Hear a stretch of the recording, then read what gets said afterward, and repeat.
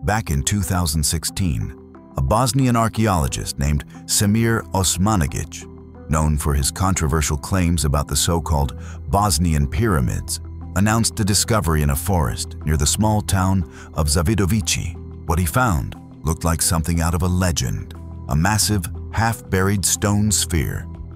Measurements suggested it was nearly 3 meters across, and if it was indeed solid stone, it could weigh over 30 tons.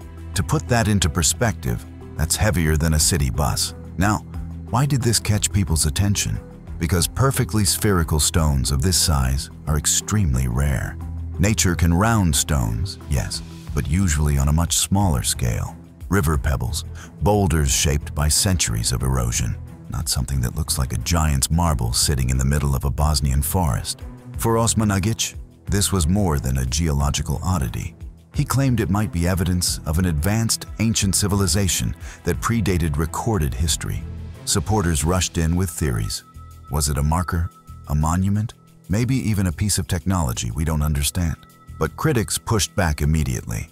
Geologists pointed to natural processes. Iron-rich sandstone, over millions of years, can form spherical concretions.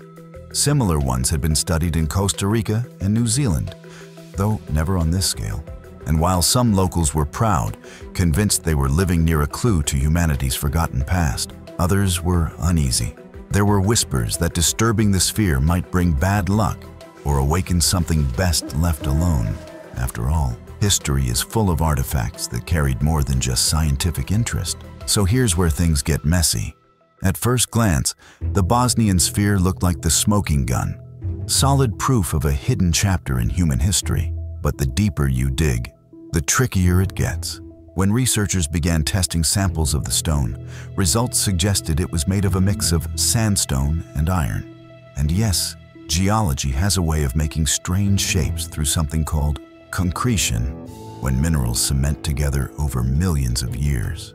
Normally, this gives you rounded boulders, but almost never something this perfectly spherical, and almost never this massive. That's obstacle number one.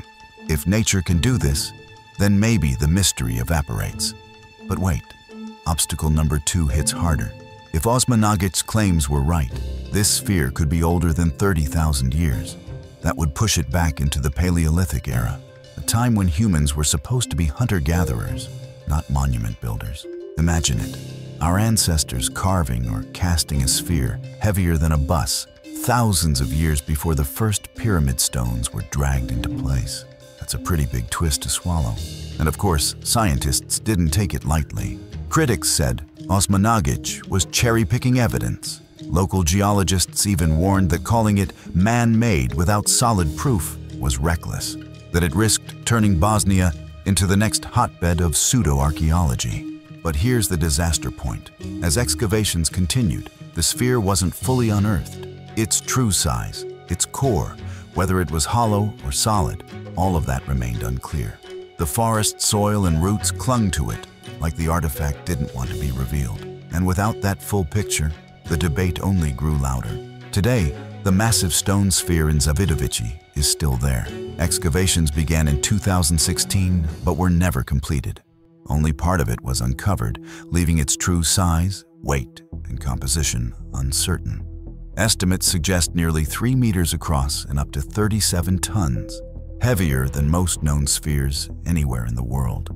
Supporters, led by Semir Osmanagić, claim its near-perfect shape can't be natural.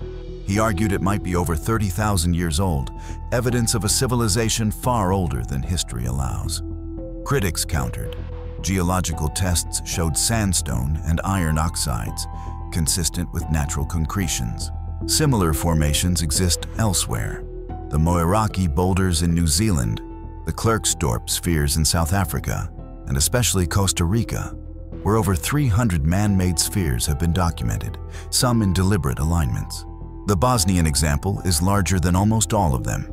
If artificial, it would be unique. If natural, it is still extraordinary. Either way, it sits on the edge of what we consider ordinary.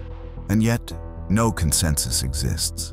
Interest faded, studies stopped, and the object remains half-buried, hidden under soil and moss. That's where the story ends. No proof, no certainty, only a massive stone sphere, still buried in the Bosnian forest.